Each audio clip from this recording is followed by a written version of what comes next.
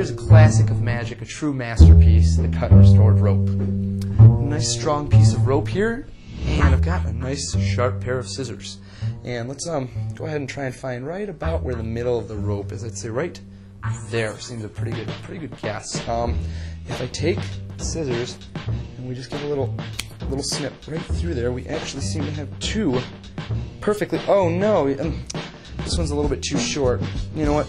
If we take this piece, and we just find where they meet, just blow, they instantly seem to fuse right back into one whole piece of rope. Now, I know what you're thinking. You're saying, I want to see that done again. I don't believe it. So you know what?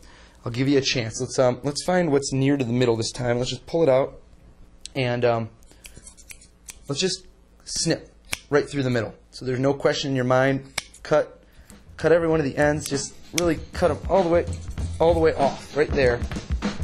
And watch. Just wrap up the two ropes. Give a little wrap and just a little, and instantly the rope restores yet again. There you have it.